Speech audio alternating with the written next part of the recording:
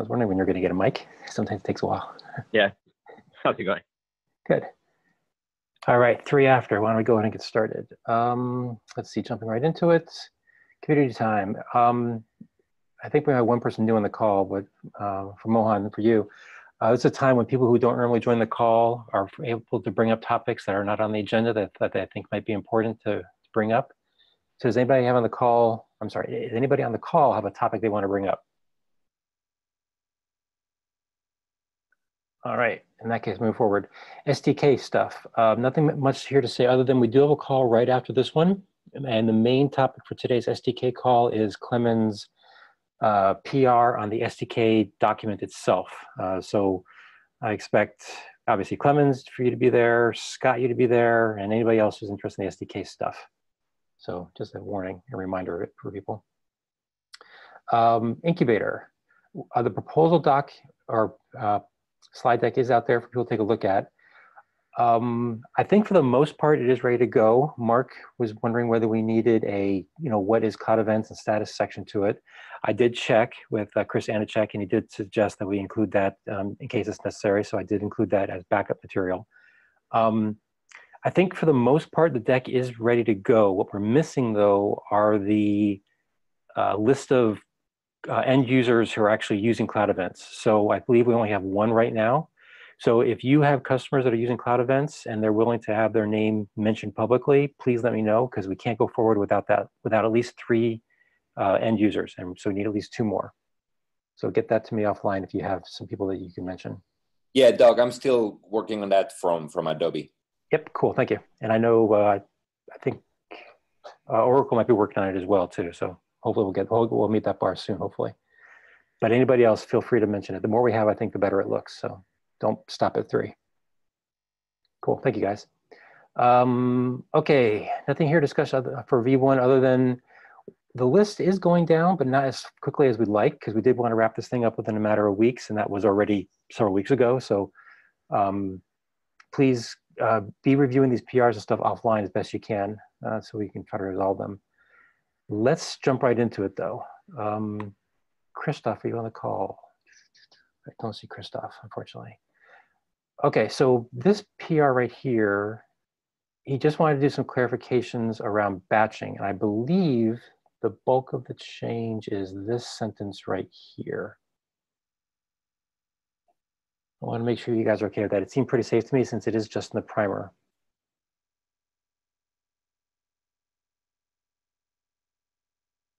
Any questions or comments on this? I guess I say up here, this but up here is also new, but it seemed relatively minor.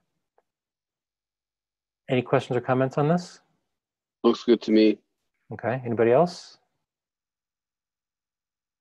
Okay, any objection to approving this? Excellent, cool, thank you guys. All right, Evan is not on the call. So, tell you what,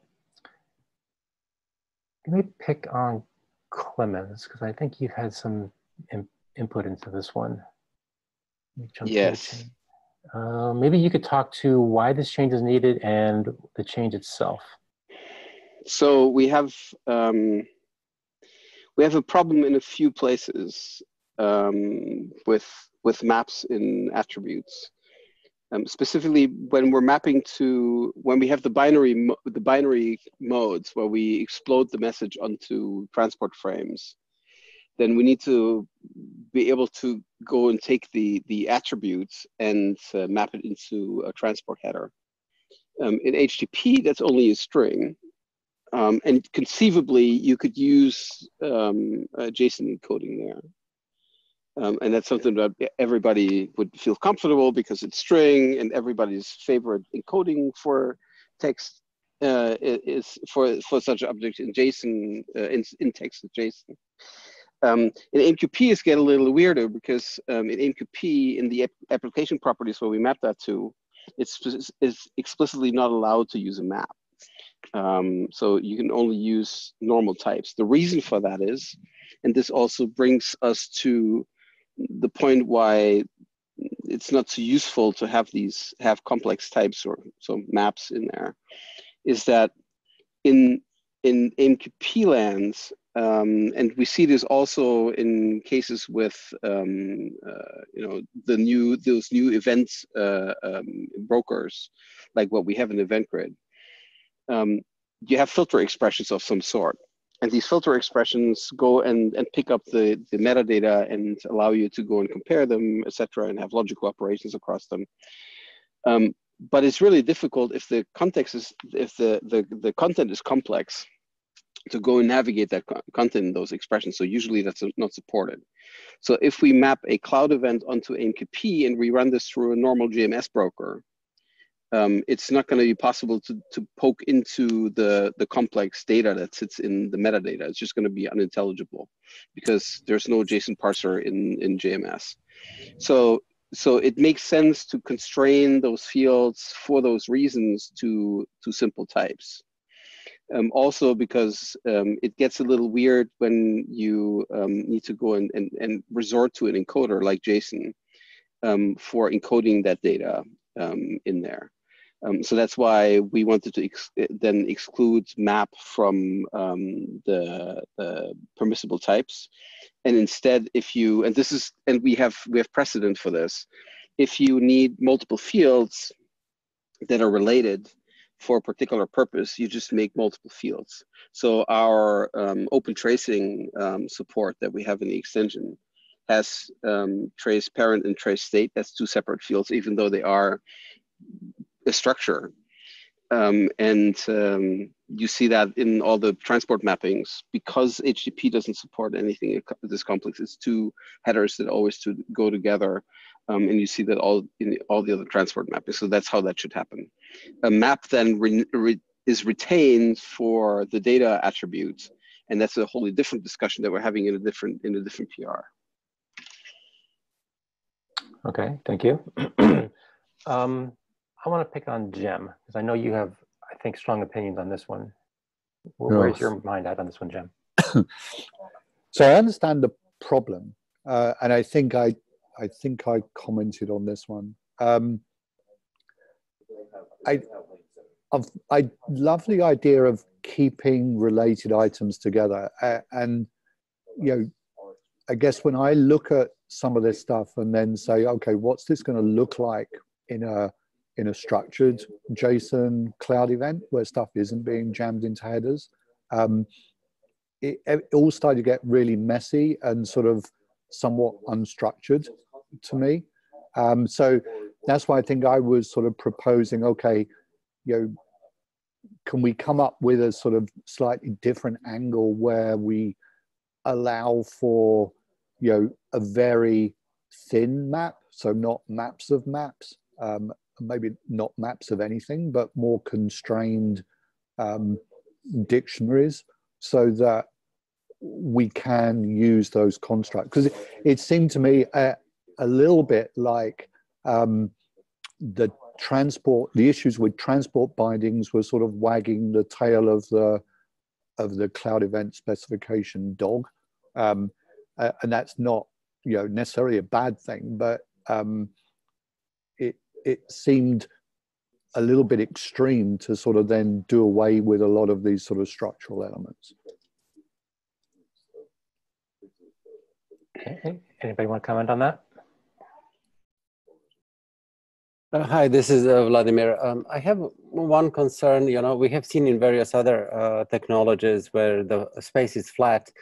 Then what people tend to do, they try to create some namespaces artificially by using strings and maybe using dot or colon as a separator. And eventually that leads to fairly long strings. And if I recall correctly, the maximum length for the key is 20 characters. So soon we will run out of space, and then people will start abbreviating and the readability will decline. So that's my key concern. We've seen that in various other technologies and would like to prevent that. Thanks. Yeah. Just one more comment, actually. Maybe I misinterpreted what Clemens was saying. The tracing extension we have, interestingly, if we have tracing extension in the cloud event, we would also have the the W3C headers in the HTTP headers as well. So we'd actually be duplicating stuff. So it's not like the extension is going to remove the need for other stuff to be in the headers. So I mean, you still need that namespacing of, you know, things that are defining cloud events. That's sort of a side issue on that one. So with that, yes, that's true that you would have both of them. We actually made this a feature in the official W3C AMQP mapping. Since the message is immutable, so you send an AMQP, you formulate an AMQP message, and it sits in the application properties, sits the trace parent, trace state. If you want to mutate that on the server, the trace information, then you have to, in AMQP, you made it explicit, you have to move it into a message annotation. Here, we're already separating those things out. So effectively, the cloud event tracing information is end-to-end. And then on the HTTP path, you get the same tracing information. You might go and actually replicate this out. That's something that the binding, I don't know whether the binding actually specified an override for this or didn't. But it's effectively a feature to allow preserving the original information from when the cloud event was published, and then use it as an end-to-end tracing information, and then use effectively for the HTTP flow a separate context. Right. Yeah. I mean, I think as part of this sort of thought process, it suddenly struck me that maybe in that tracing extension, we need more guidance as to how SDKs are meant to handle this stuff. But I mean, that's a completely different subject to that's a different maps. story. Yeah, absolutely. So we've been toying around, I think, earlier with you know, whether we could go and this was when we still had the various extension bags, and we had two discussions about bags. If I think Doug remembers those fondly. And there we were thinking about how we could go and resolve that for headers, like how we can go and project those things into headers. If we allow, let's say we allowed a simple thing where you can have a map for an attribute, and then, but you could strain it such that you cannot have maps inside of maps. Then you have a one-level construct. And then you could conceivably say, okay, so there's a mapping here where we go and say, we're going to take the name of the context attribute, and then we're going to take the name of the element that's inside of it, and we concatenate those in some way, and then that's how we map them into headers. What gets a little strange about this is if you are routing this through infrastructure, through intermediaries which have filtering capabilities, you now need to know those construction rules. Like you literally need to go and use them. You can't go and take the event and then go and key off fields. No, you actually have to go and say, oh no, that's the property dash this. You have to know how, you have to be keenly aware of exactly how the AMQP mapping works. Yeah, that's absolutely true. But you'd have to know that anyway, yeah, because you'd have to know that all the cloud event stuff gets prefixed with a CE in the first place. Yeah, so you're always going to have some knowledge of the way these things are mapped at the transport level. Yeah, I'm not sure it's worth the trouble. And back to the namespace discussion, I think in the beginning of XML, because this is a good thing to look back into. In the beginning of XML, when the namespacing stuff came around, like what, 98, everybody was kind of in the belief that everybody was making these grammars, and then they would all be jammed together and collide in all these giant dictionary, in all these giant documents, which would then consist of, you would have one document that would consist of elements of 500 different schemas. And in practice, that never happens, or rarely ever happened. I mean, there are weird outlier cases, but typically you have documents which pick things from, have a main schema, and then they pick things from 2 or 3 other schemas, with collision risk being very, very low. And I think for events here, we're mostly dealing with with a main event, which has then probably some application defined extensions and some of the standard extensions. But I'm not sure that the collision risk is really that significant for events. All the experience from XML, SOAP, and all that world suggests that the collision risk is not necessarily worth the trouble of having namespaces. If I was doing all of that stuff again, I would probably do away with namespaces altogether. So, Jem, I got a question for you. If we were to have some constrained version of a map in there, would you still want each individual property of the map to be serialized as an independent header in the HTTP case, or would you be okay with the entire map being serialized as one long string? I must admit, I thought our existing HTTP transport binding would map them into separate HTTP headers. It would. That's why I was wondering whether you're asking to keep that or whether you'd be okay with. No. And I guess that was my sort of another angle to what I was sort of proposing, was that it didn't actually change the transport binding specs. Right. They would still work exactly the same way as they do today, and it really becomes a guidance or I don't know where you put enforcement to say, well, if you've got an extension, then you know what, you can only have one level of attributes or properties in that extension. Right. Okay. So I'm not quite sure. Do you have a use case for that? Well, I mean, we have extensions today, like tracing has 2 attributes. The tracing has 2 attributes, but they're mapped specially for HTTP even. So right, but they would still travel as CE extensions as well, yeah. And the sequencing one, they travel as CE extensions. Well, I thought they only traveled as the other headers. I would assume that the SDKs don't care. They don't do anything special. They just say, oh, it's an extension, so I'll marshal it. The C# SDK actually handles them with an override. Like, I have a facility to do the overriding, and then they don't show up as a CE because there's an override. And they need to be mapped to specific HTTP headers for the tracing, like generic tracing mechanisms to work.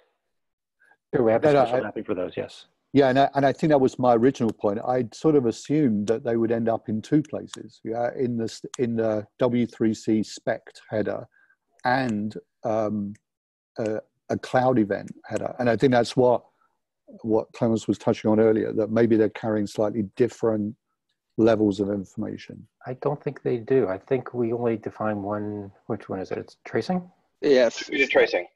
Yeah, so I think we do just, I think it just appears that. I don't think there are any CE dash headers at all. Okay. I would be concerned if there were CE dash headers, because then what happens if they're different? Exactly. Yes. Well, so there's a scenario here that I just laid out. Like, if it was the case that there were duplicates, then if you are running tracing through a proxy, so you're running effectively HTTP, you're running this through an HTTP proxy, and the proxy is choosing to mutate this, then it can, but then the CE headers still give you a way to effectively have end-to-end tracing, which is blind to all the HTTP transport stuff. And you effectively, like, at the point where you publish the event over HTTP, you're splitting up your context and you're giving one path, which is inclusive of all the HTTP stuff, and one path, which is purely end-to-end, which doesn't care about the HTTP stuff at all. But at the far end, you have a set of cloud events attributes. Yes. Which one is the tracing header on that cloud event attribute if you've got both? Which means which are you gonna map back? Yes. I think the end-to-end one is the one that you pick up. I think that's probably going to make your tracing sad, because you'll have like these tails going off where the HTTP stuff happens, and then like nothing happens inside that trace, and you have to go back up to a different level to keep following the trace. So I don't want to go too far off track here. I know it's related, but I don't want to go too far off track. Yeah, maybe that's a separate topic. If we look at sequencing has two attributes. Yeah, and I know within PayPal we were looking at our own internal extension where we would carry potentially multiple contextual elements around as well. Yeah. Were you going to do filtering on that, or just like description stuff? No, this was purely like end-to-end security and tracing and our own internal tracing. So you could still have a string that serializes a JSON object like a JOT does. Yeah. And I think all we're seeing is need to know about it. Yeah. All we're seeing is, I think, the same problem rearing its head here that we see today with our current transports. Yeah, and I think we were hoping that we could sort of be more transport agnostic. I'm not explaining myself very well, but to prevent all of our framework code from having to scurry around in header properties of different transports to try and reconstitute contextual elements, that we were hoping we could use a sort of bounded collection of things to sort of hold those. But I may be arguing myself into a corner. Yeah. So is there any reason that those have to be cloud event extensions as opposed to someplace in the data attribute? Because I think we don't see them as things that the applications produce or are responsible for. Yeah, so the generation of the event is an application concern, but decorating it with contextual security or whatever is more of a framework concern in our world. Okay. So if the frameworks have to start scurrying around inside the business payloads, then we've sort of tripped over a bit somewhere. Right. So I hate heading this path, but sometimes it's the only option available. It seems to me that going forward without maps and then adding them later is doable, whereas starting out with maps, removing them later is a breaking change. Yes. And I'm wondering how bad it would be if we started off with no maps and then waited until people yelled at us. And that's perfectly fair. And I'm very aware that I'm sort of a lone voice in the wind at the moment. So unless everyone else is silently agreeing with me. Which is always possible. You never know. We do have a quiet group sometimes.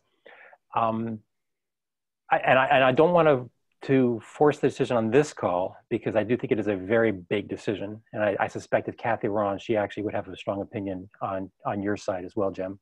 Oh, okay. Just so you know, I don't think you're alone. But I'm trying to figure out a way out of this, because I don't want it to come down to just a formal vote. That's the worst way to make a decision on this stuff. But at the same time, I'm not hearing any other compromise proposals being put forward. So so Jem, let me ask you this: if we were to go forward without maps as of right now, do you think that by the time we go 1.0, because we are going to have a sort of a testing validation period, do you think by the end of that time you'd be able to come back with a definitive, not happy but I'm okay with it answer, or a can't live with it this way and here's why, with a concrete example of why your things fall apart kind of thing? I'm just wondering whether that would give you enough time to sort of make a stronger case one way or the other. Okay, let me put it this way. I don't want to hold this up, because I think there's a lot of pressure to get stuff out. I would like somebody to sort of sketch out how extensions do work in this model. How we manage, I don't want to use the word namespacing, how we protect the property names or the attribute names for extensions, and just how that mechanism works. If we're not properly encoding them and protecting them in some way, how we stop extensions colliding. So I think the answer to that is we don't. And I think you have the exact same problem even if we do allow maps. HTTP is a super complicated protocol, or sorry, well, not complicated, but it's super widely used for all kinds of different scenarios, and there is no central registry. No, I get that, but I mean, we at the moment you've sort of created a safe space where I can, to a certain extent, extend without colliding. Although it's a bit ad hoc, granted, but there is a mechanism, and I just. Well, but I'm not sure that's true though, Jem. Right? Because I could create a property called Doug's, and inside there I can create another property called ID, and then it gets serialized as CE-Doug's-ID, right? And you think, okay, that's relatively unique, but there's no stopping someone else from doing the exact same thing. The other Doug on the call, as an example, right? He could do the exact same thing, and I would claim that the odds of us colliding when we have maps is just as great as if we just said use prefixes, because if I was to prefix this thing, I would probably end up with the exact same thing as the HTTP header. I would still call it Doug or CE-Doug-ID. Right, but I mean, if maybe we're taking too much time with this, but if two different extensions both had a thing called ID, yeah, at least in the current model, Doug's is protected from PayPal's, yeah, because they're contextualized, yeah. And that's really what I'm driving at. Yeah, how to contextualize these things. I could have sworn we had text someplace, and maybe it's in the primer that says when you come up with an extension, make it somewhat unique and descriptive so that you don't use something as generic as just ID. I think we have text like that someplace, but if not, we should definitely add that. Would that kind of thing help you in some way? Kind of implying you should namespace your extensions so that you try to avoid collisions? Yes. Okay. Okay, I can double check, but I could have sworn we had that text someplace, and I'll look for it while we have other discussions going forward. So, not to throw an opposite of a wrench in here, I believe that we took hyphens and underscores out of attribute keys, because of this mapping in HTTP that made things ambiguous. Mm-hmm. So we might be able to allow underscores and translate them to hyphens in attribute names now, which would give you a nice way to do like PayPal-ID, for example, or PayPal_ID in your attribute, and use PayPal as a prefix that hopefully other companies aren't using. True. I think you're right. It makes it easier from a human readable perspective. But I think even if you didn't have any special character as a separator, I think you'd still end up in pretty much the same boat. It's just not as readable. You also don't have a natural delimiter character right now in attribute names, which is kind of frustrating. Exactly, right. If from a human readability perspective, or even from a parsing perspective, if you want to parse them out in that way, I agree. But I think from a pure technical perspective, I think you're still in the same boat, even though I do agree with you. It'd be nice to add them back in, yes. Yeah, I'm worried about the humans here. Yeah, got it. Computers will sort themselves out. Yes, humans. Okay, so tell you what, why don't we, I think we have a potential way forward here. Let's take that offline, and I'll take the action item to write up something to try to come up with that compromise proposal that I think we're sort of dancing around. And then we can review that during the week and possibly try to resolve it next week. Does that sound fair? Okay, yes. Not hearing any complaints. I do think we're circling around something possibly good here. All right. Clemens, do you think you could summarize where you and James left things off in about 5 minutes?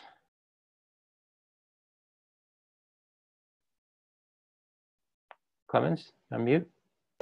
Yes, I was on mute because I need to get. You just called me as the church which is in the corner of the block. Has been starting to ring the bell, so I need to insulate myself a little bit from that. Okay, so yes, so on our what's that 470? Yes. I think, what was the original issue? 456. Yeah, something like that. Hold on. 457. Well, that was the original PR. Yeah, that was the original PR. 261 is the original one. He was complaining about the JSON and data.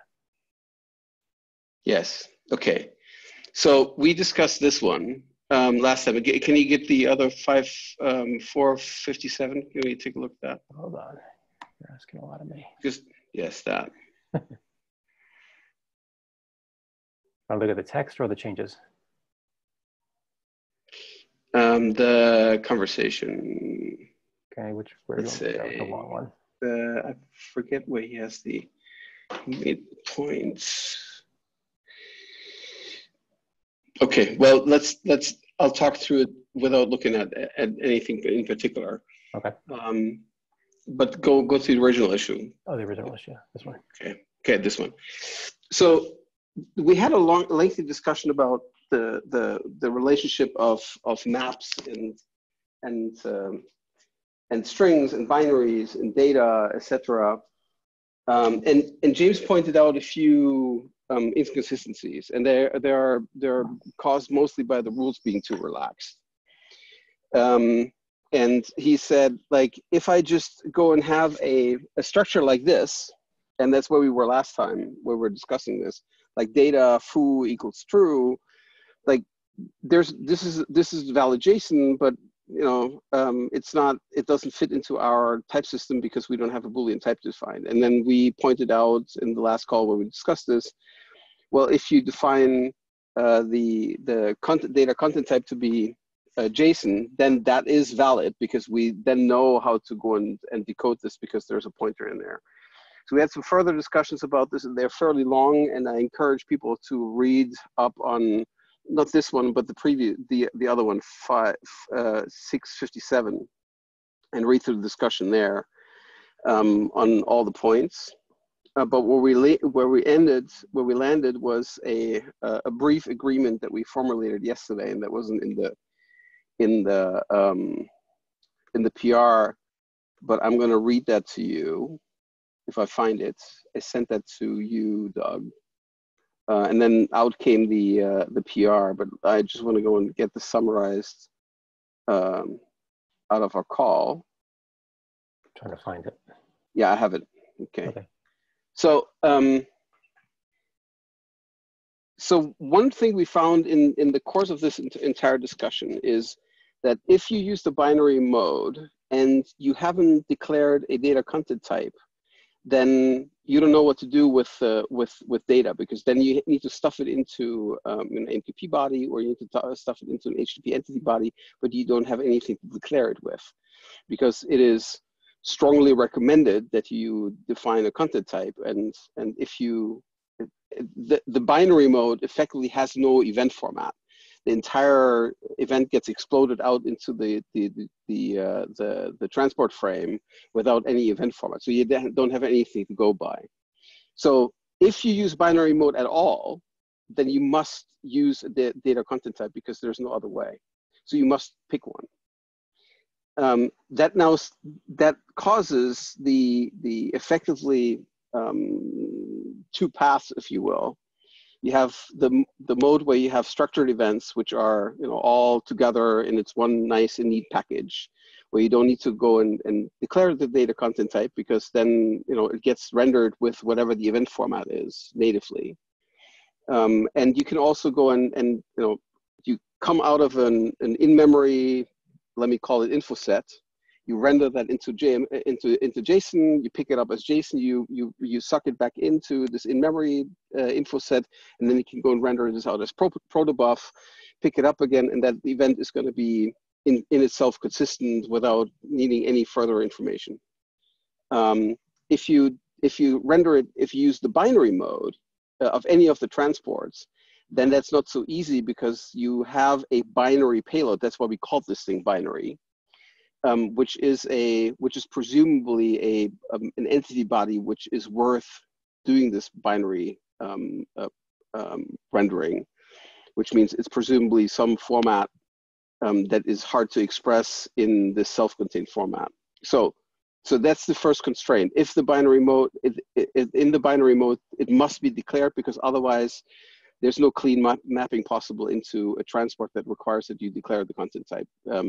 And the default assumption then, if you were omitting it, the default assumption for that, for HTTP, for instance, where we would be application octet string.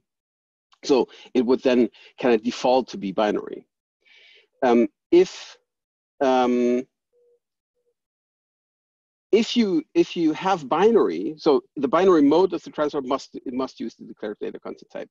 If you have binary in the data attributes, right? So this is the binary mode, but if you have binary in the data attribute at all, then you must also declare the data content type, because then you need to effectively say to the receiver, just like you do with HTTP and as you do with AMQP, what is in that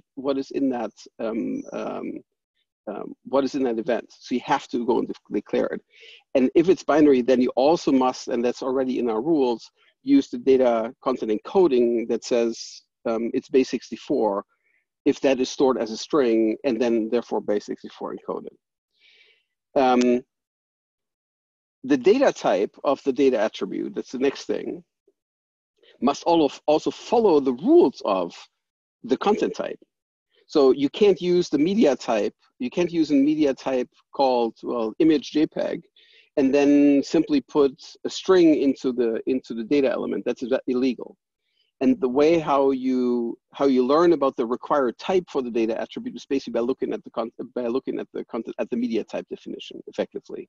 So if it's by default, application octet stream that mandates that it's binary, and then you can go and effectively go into the catalog of the media types and determine whether it's a binary or whether it's text. But by default, it's effectively binary, and you encode it using your default encoding or the encoding that's given to you using the charset parameter. And then if you omit, so these are all rules effectively for the relationship of binary and data in the data attribute, and how the data in the data attribute must effectively is kind of intertwined with the data content type in a very similar way as that's the case for HTTP. What I wanted to preserve, and so James' original suggestion was, and that's what I was reacting to, was to make the data attributes completely typeless. And what we would lose is the ability to do this self-contained event format, because effectively it should be possible to have a data element that contains a map, and that contains even a map of maps, and effectively contains arbitrary complex content. And you should be able to hold that in memory inside of the SDK or whatever implementation you make of cloud events, and have an implementation that then implements the type system that we have defined. So it has a notion of an integer, and has a notion of a date. And if you look at the SDKs that we have today, we're having those types effectively as they are idiosyncratic for the respective platforms and runtimes. And so we're having these in-memory representations, and then we just render them out using the rules that we have into the respective encodings. In JSON, lots of it ends up as string. In AMQP or in Avro, lots of it ends up as effectively the direct mapping of the types. And if you then lift it up again into an in-memory representation, you end up again with effectively the data element being a dictionary, including dictionaries of dictionaries.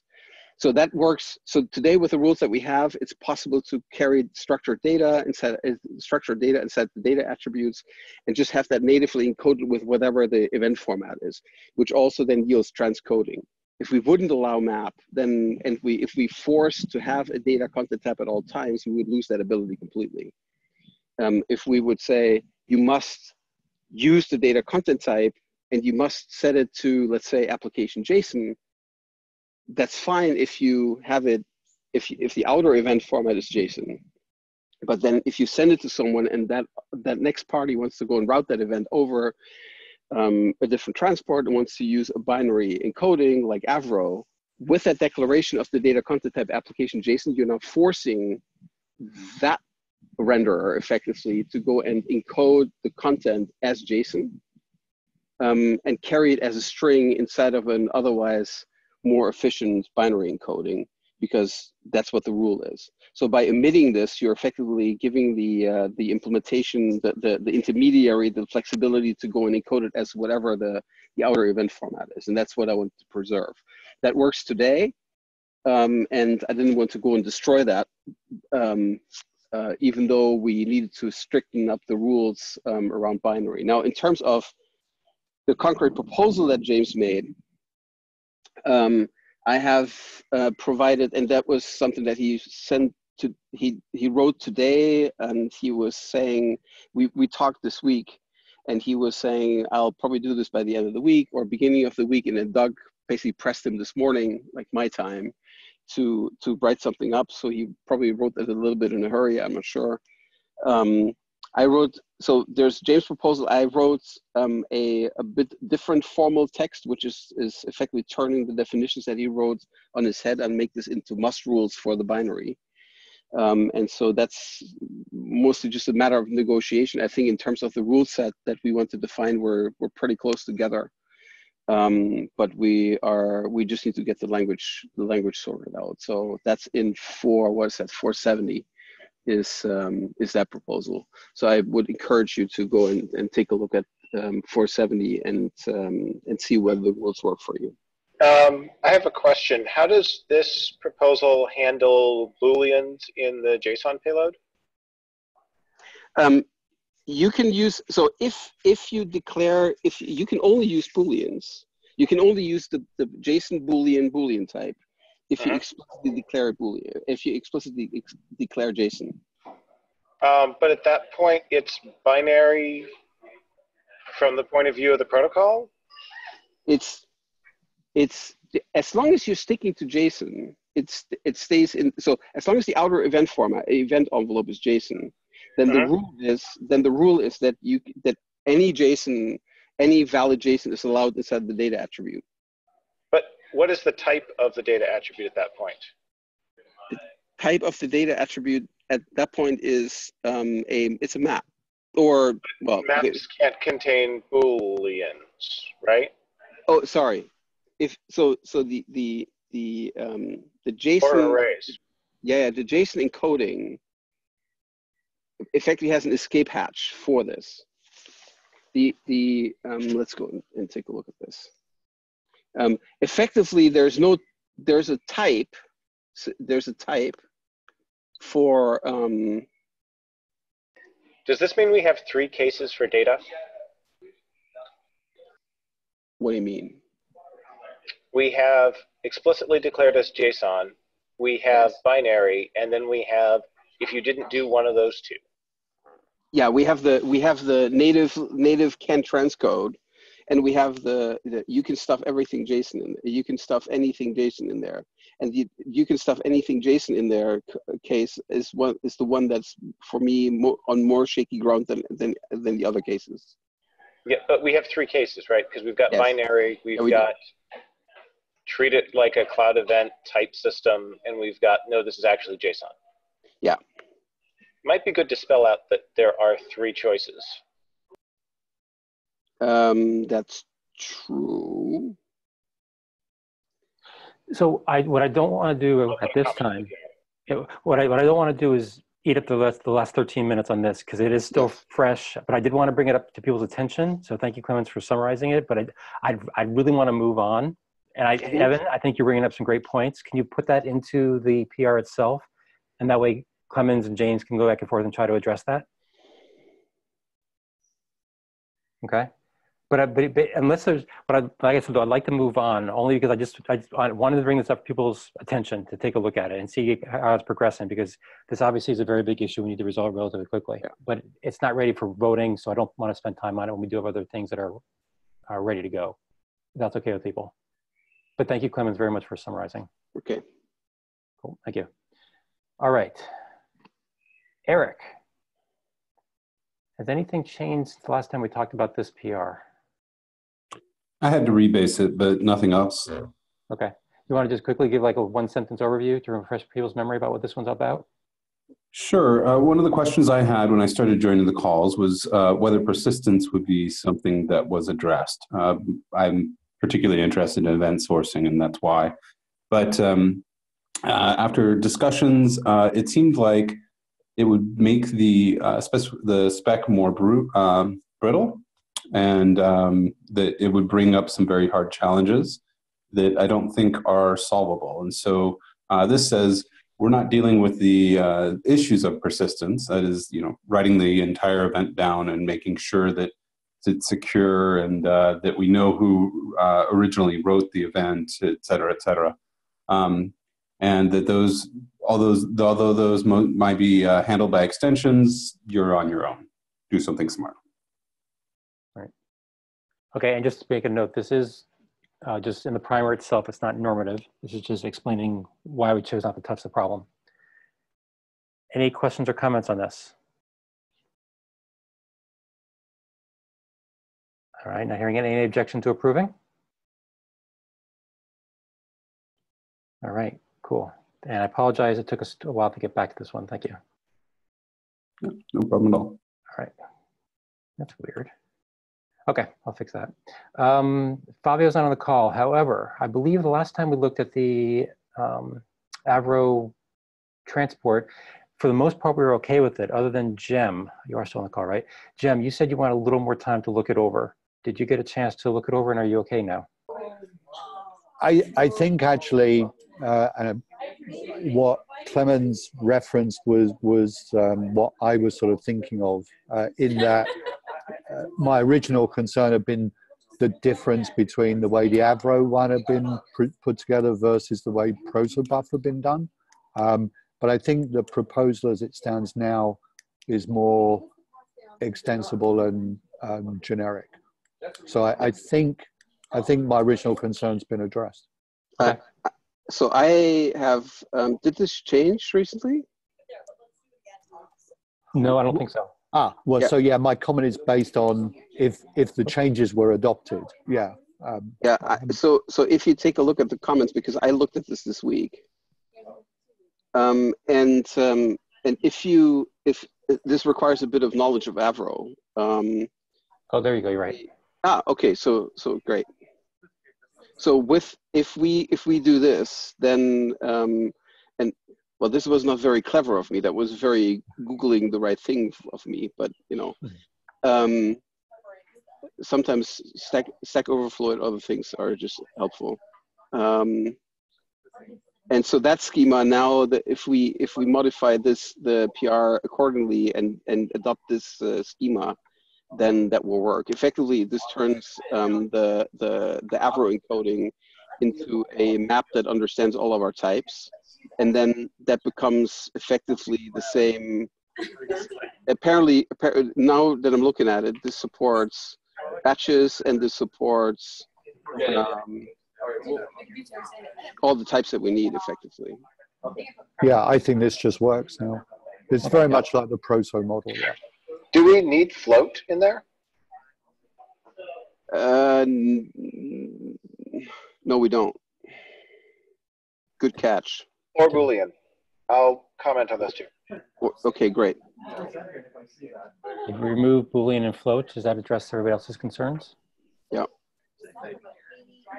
So let me ask this question.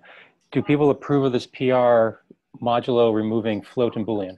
I think Avro also supports binary. I think we need to have that too. It sounds like we need more talking. Yeah. Yeah, I think what I did is I found a post in some forum somewhere and literally just took that text, copied that down without thinking. So maybe Fabio took my proposal a little bit more seriously than I thought he would. Shame on him. Okay, well, we're not going to resolve right now. Why don't you guys comment on the PR itself, and maybe we'll get it resolved next week. But it sounds like it needs a little more tweaking. Okay? All right, moving forward then.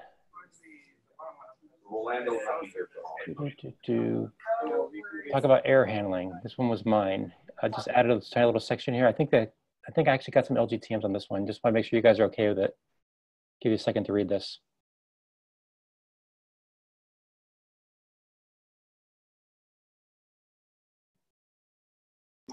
I think that's suitably hand wavy enough. Yeah. Thank you. Goal achieved. Okay, and it is just in the primer. Any questions, concerns about this? This leaves the SDK authors in a rough spot. Does it? How? What do I do with error handling? Well, the spec itself isn't going to say that, right? If you're looking for error handling statements, if anything, that might go in the HTTP binding spec, right? I think Scott's question might be, if I receive a cloud event and the time, the time field is not formatted correctly, do I toss the cloud event? Do I omit that field and pass the rest along? Do I ignite the computer on fire so that the evidence is destroyed? We don't talk about error processing. Because I've been doing the light the computer on fire thing, and it's getting expensive. Google has plenty of money. I don't understand the concern. Well, directly, like what I'm asking about is, I still have no idea how to implement batch, and this statement doesn't help me understand how to implement batch. So I think there are two different questions being raised there. One is in general, you just get a cloud event and there's an error in there, what do you do? I would claim that the normal HTTP spec tells you what to do there, right? You got some bad input from the user, meaning the client, and you're supposed to return some variant of a 400. Now, I think Scott's question is harder. I'm talking about every transport. I'm not sure I'm following, because wouldn't most transports say what to happen if there's bad input? Or if they don't, is that really our problem to solve? Because they obviously don't solve it themselves.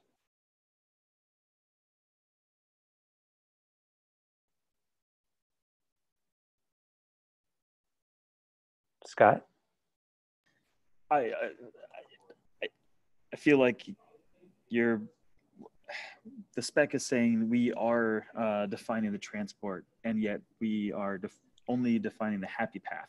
And no. We don't define the transport. We just define how a cloud event looks on the transport. Yeah, but we also define a little bit of processing, and so we define like response codes and things like that for certain things, and when things should knack and ack. But we don't really help more advanced processing. So, do you have a proposal for how to solve your concern? No, I just have a concern. Because I definitely understand your concern relative to batching. I think that actually might be something we may want to talk more about. But in general, I didn't think we got into processing model stuff, to be honest. We just say, this is how it looks over HTTP, and HTTP tells you or doesn't tell you how to handle errors.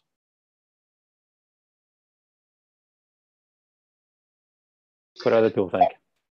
But we add extra semantics on top of HTTP. So if it's valid HTTP but not valid cloud events, should we say something about what to do there?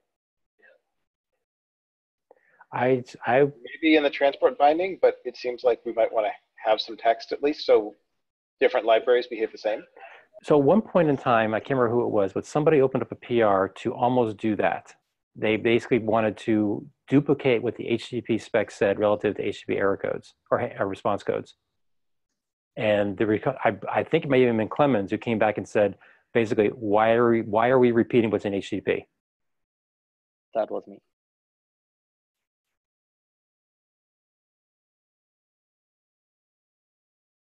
So I'm okay deferring this. I think I'm looking for something slightly different, but maybe this is not what this part is supposed to do. What I'm wondering is, if I receive a cloud event and some part of it is malformed, should there be some guidance on whether that whole thing is not a cloud event or whether I should keep going the best I can? What do other people think? Well, the webhook specification, which is so our HTTP binding only defines how to map the cloud event onto an HTTP message, either direction, because they don't differ except for either having a request line or a status line, and then some connection headers like stuff RFC 7230 stuff. But for cloud events, they're effectively the same. That's what that spec does. And then the webhook spec is how we bind that to the transport. And that is partly that has error codes, and it says, you can't use this, and you can't use this, and you must use this. So like 200 okay, or 201 created, or 204 no content, and 429 too many requests, and 415. Like we specify that for in the webhook spec. For various scenarios, and if you submit a malformed cloud request, malformed cloud event, I would expect you to throw a 400.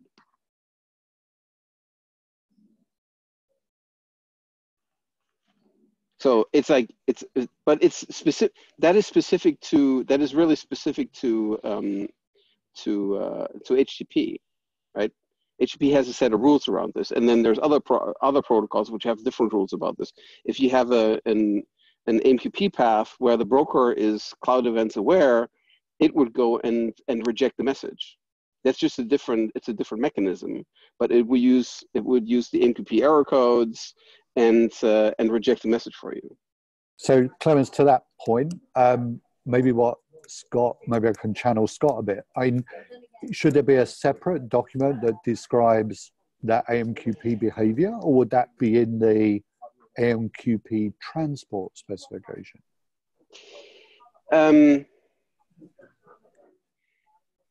my principle is to not repeat what's in other specs. If we point to those specs, then you can read them. And so at least not the normative parts, because those specs might evolve and may have further error codes. They might change their opinion on certain things, and you want to stay up to date. You don't want to start binding yourself to a particular. You want to stay flexible in having a binding that works with HTTP 1.1 and works with HTTP 2 and works with HTTP 3 without you necessarily having to track all those things. So that's why I'm trying not to import too many rules from other specs into this spec. But the primer and the implementation guide could certainly do that. So we're taking that at a time. I think we're gonna have to stop here. Let's not approve this one yet, since we may want to tweak it. That's fine. Quick question: has anybody had any concern with this adapter document for how to convert some well-known events into cloud events? I was hoping to get this one approved today to get in there so people could start actually implementing it. Because I think I actually had some LGTMs in there. Is there any objection to approving this one, the last second, or do people want more time?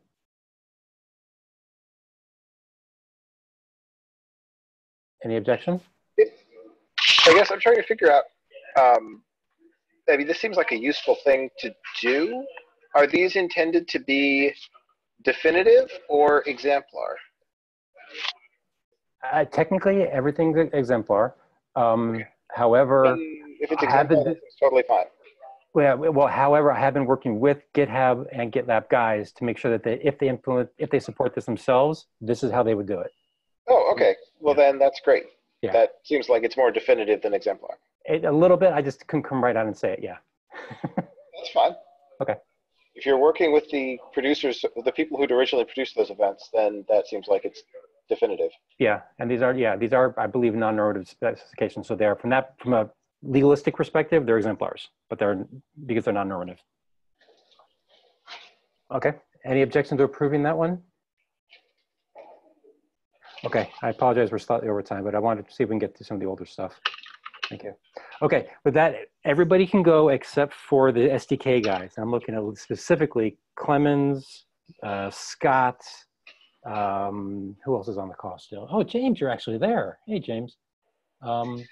Who else? Yeah, I don't know. I don't have this meeting in my calendar. I saw the SDK one and thought that that was this one. So. Ah, okay. Well, I'll do the roll call anyway, so you can actually get credit for it.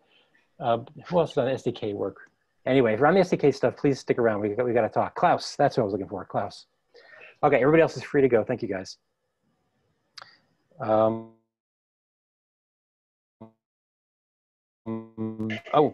or Claudio? No, okay.